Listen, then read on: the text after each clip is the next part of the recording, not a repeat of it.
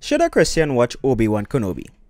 And our answer to that at Xplanations is that's completely up to you. But we'll heavily advise that if you plan to watch it mindlessly as another piece of entertainment, then we would recommend against it. Why would we recommend against watching a show as a piece of entertainment, even though it is literally a piece of entertainment? Well, we'll elaborate after this quick roll of the Obi Wan Kenobi trailer. They're coming. Stay hidden, or we will not survive.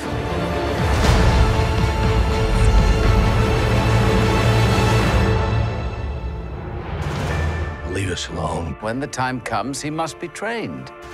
Like you trained his father? You still want Kenobi. He's gone. Maybe you've been looking in the wrong places. I want every lowlife and bounty hunter to squeeze him.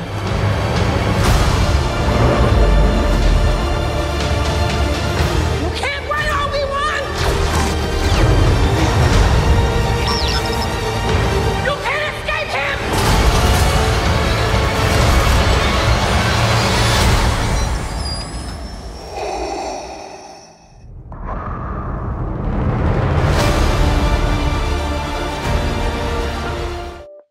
So the first episode of the Obi Wan Kenobi series was just released, and most of you either watched it already or are planning on watching it, but you are unsure, or you may be looking for some sort of explanation from a Christian perspective, or you really just stumble across this video looking up Obi Wan Kenobi Christian. That's a very common search term for the channel recently. Well, you have arrived at the right video. But just a disclaimer, this video is not a review as the series has not dropped yet as of recording this video, but this is just a discussion based on current knowledge on the show's potential plot, speculation by other content creators and fans, interviews, articles and other things across the internet looked at from a Bible-believing Christian perspective. But before getting into speculation, first let's elaborate on the statement we made at the beginning of the video. The Star Wars mythos is held very tightly to the heart of Christian fictional media fans, even though its whole premise and underlying message is a complete 180 to what the Bible and the Christian faith is all about on a whole. Now, to such a statement, many love to respond, it's just fiction, it's just a show, it's just a movie, it isn't that deep, or whatever equivalent remarks. But even the very creator of Star Wars, the legendary George Lucas, made his intentions clear of dismantling the concept of religion for a sense of spirituality known a long time ago, like since 1999. And where does God fit into this concept of the universe, in this cosmos that you've created?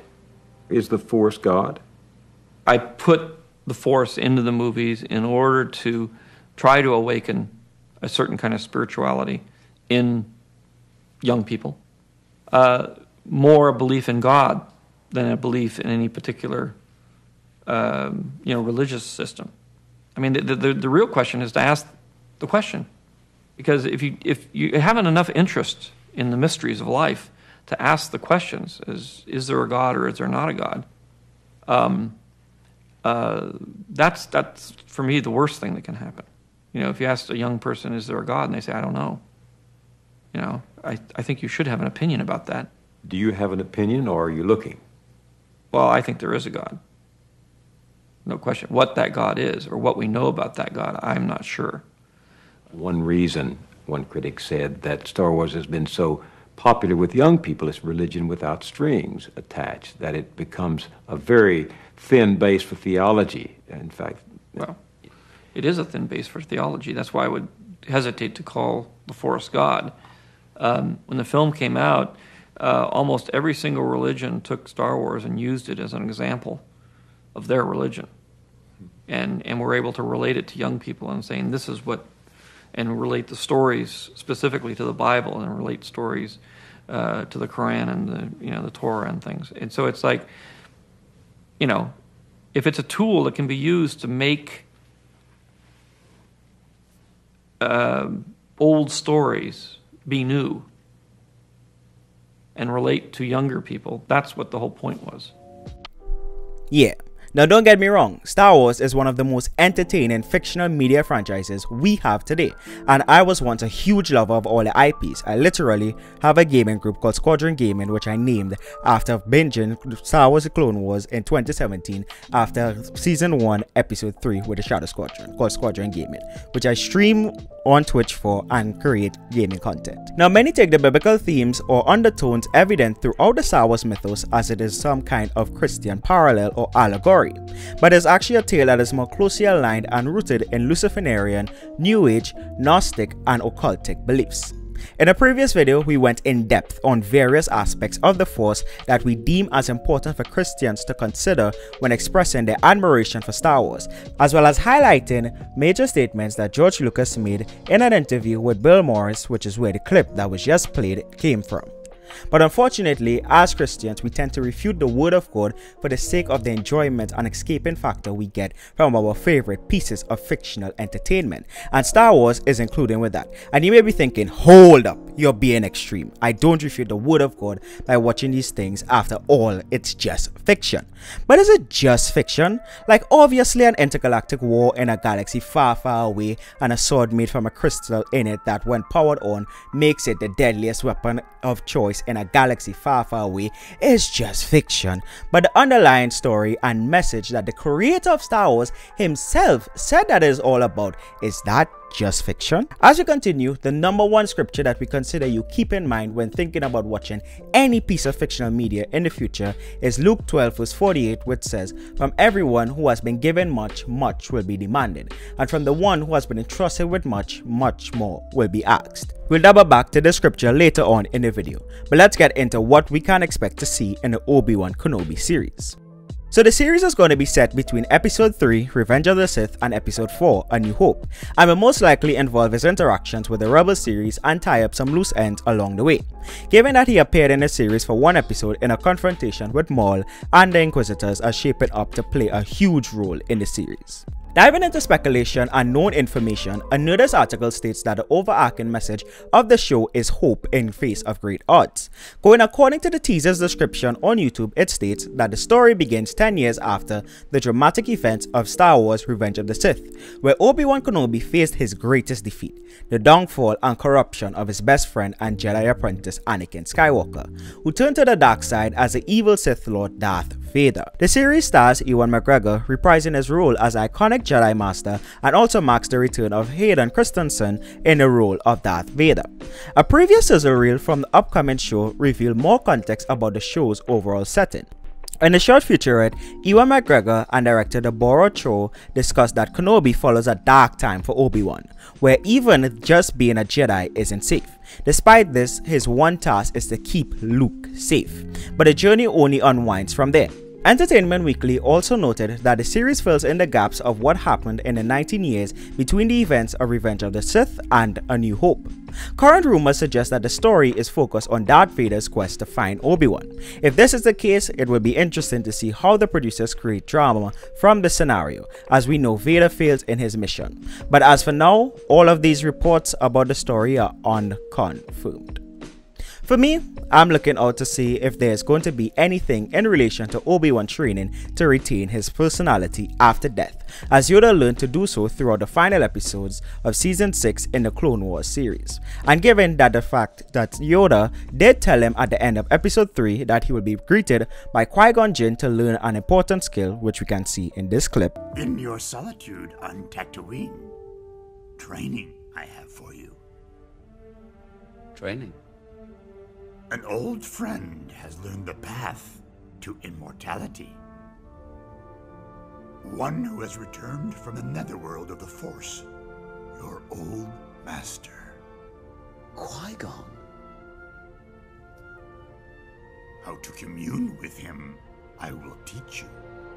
And we dealt in depth with Yoda's journey to know how to retain his identity after death from the Clone Wars series in our video covering the Force explained from a Christian perspective, including Bible verses that clearly speak against things like necromancy and themes evident in Star Wars.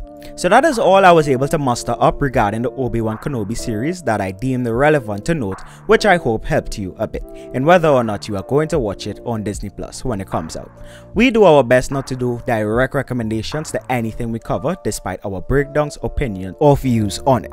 For those wondering if I'm going to watch it, I would eventually, but not just mindlessly as a piece of entertainment, as after doing so many videos and research into fictional media, I can't mindlessly consume it as a piece of entertainment anymore, like I used to, even despite how critically acclaimed it may be. And most definitely in relation to Luke 12 verse 48 mentioned earlier, which says, "From everyone who has been given much, much will be demanded, and from the one who has been entrusted with much, much more will be asked." Simply meaning we'll be judged by what we know. We have a plethora of videos why we as Bible-believing Christians can't just go around saying that every show is just fiction. Now when I say it's just fiction, I am relating to the underlying story, not the fact that there are people who can jump 10 miles into the air, over exaggerating, and pulling out a lightsaber to chop down stuff. That part of it is just fiction.